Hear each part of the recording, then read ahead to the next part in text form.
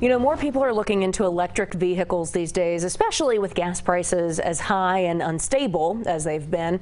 But is our infrastructure really ready for all those charges that come with those vehicles, especially our power grid?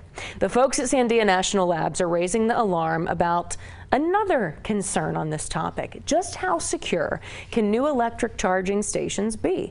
And we're not talking about your typical credit card skimmer at the gas station that we've covered countless times.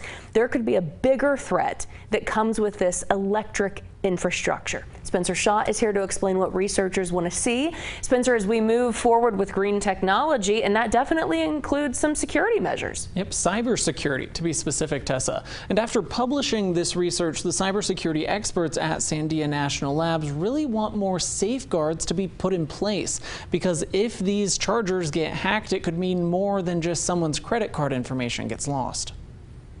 There are multiple electric car charging stations across Albuquerque, from the Biopark to Walmart.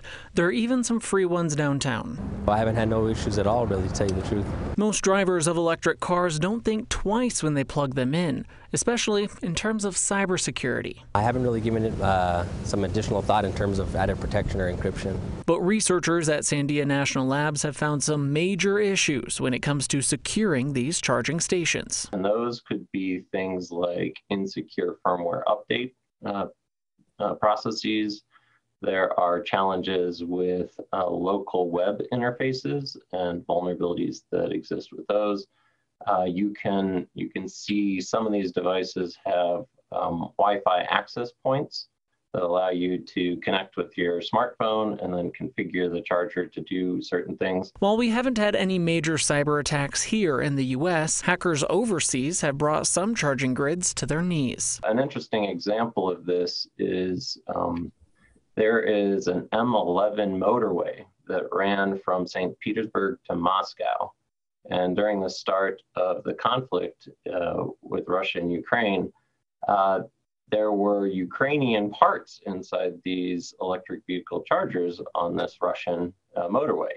And the Ukrainians were able to disable those chargers and display anti-Putin, pro-Ukraine messages on them. Other hackers could steal passwords and credit card information, or they could turn off a whole bunch of chargers at once, sending shockwaves through our power grid. Power grid operates where you need to provide a certain amount of generation to meet load. And so if that load is suddenly, you're disconnecting a bunch of electric vehicle chargers, all of a sudden that changes significantly. And so your generation needs to rapidly readjust, or else you're going to have swings in frequency on the power grid. So now the question Sandia Labs and their partners are asking is, will cybersecurity regulation come from the federal government or from individual states? Right now in the United States, we do not have those requirements, but it seems like there's an appetite to apply them.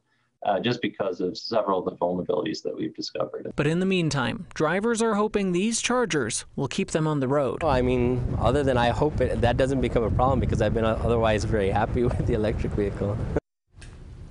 Now, the researchers behind this study are hoping these regulations are put in place soon. Earlier this year, Governor Michelle Lujan Grisham submitted our state's $38 million plan to the feds to get more charging stations built right here. Currently, the plan is to build chargers at least every 50 miles along our interstates. Tessa? All right, Spencer, thank you.